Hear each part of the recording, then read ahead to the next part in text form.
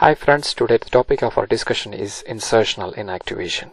Insertional inactivation is the inactivation of a gene upon insertion of another gene in its place or within its coding sequence. And this helps in the selection of recombinant colonies in recombinant DNA technology or gene cloning. First of all, let's have a look into what is a gene cloning vector. A gene cloning vector is a DNA molecule to which our gene of interest is integrated for cloning and which has the capacity to replicate inside the host cell.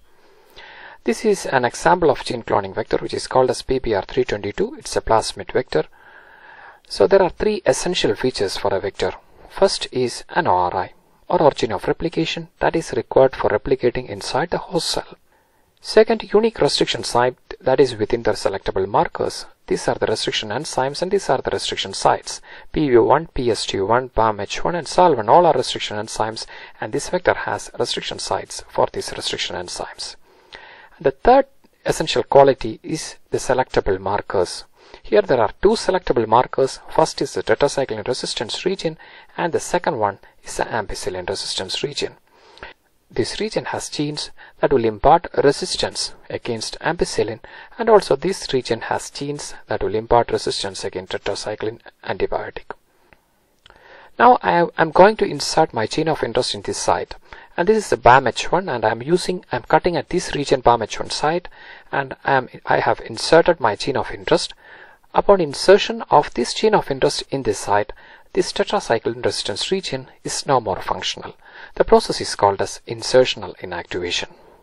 It is a process by which upon insertion of a particular gene within a site, within a gene coding sequence, result in the inactivation of that particular gene.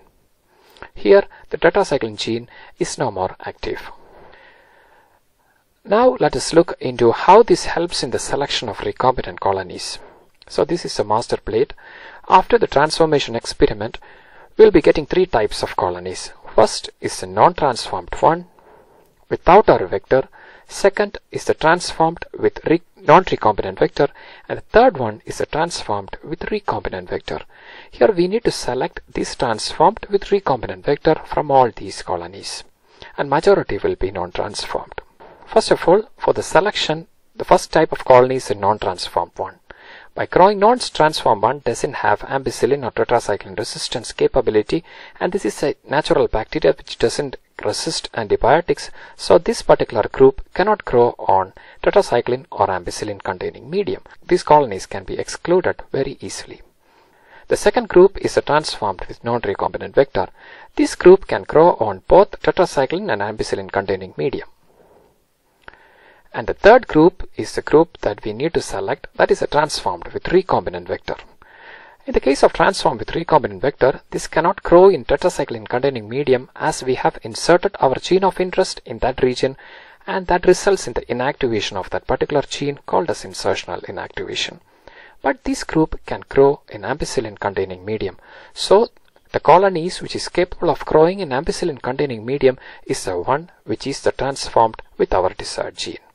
So we can select easily, and we are actually using the technique insertional inactivation for the selection. And this is done by comparing these colonies with the master plate. Hope you got the point. You are with biologyexamsforyou.com.